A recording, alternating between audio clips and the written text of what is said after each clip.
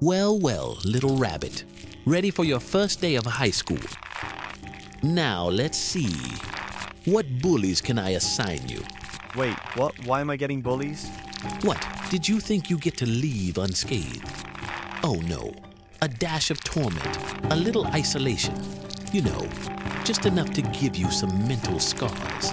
Wait, what? Am I going to be the only one? Oh, maybe you'll have company, maybe not. Sometimes you'll know them. Other times, you'll feel utterly alone. How many people get bullied? Millions, little rabbit. Millions. What do I get out of this? A delightful collection of mental illnesses. An increased chance of turning violent or, well, let's not spoil all the fun. But do any of them get through it without damage? About the same as the plastic we actually recycle. Maybe 9%. But that's a highball estimate. What does that mean? Think of it like nurdles. Nurdles? Tiny plastic pellets. They spill into the oceans, poison the waters, and are mistaken for food by sea creatures. And the sad part, we could contain them. Wouldn't even cost much.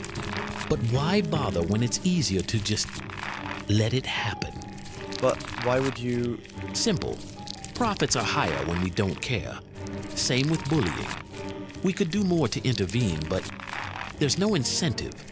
And when someone finally notices, we'll just blame the smallest thing we can. Plastic straws, maybe, or the system. Stop.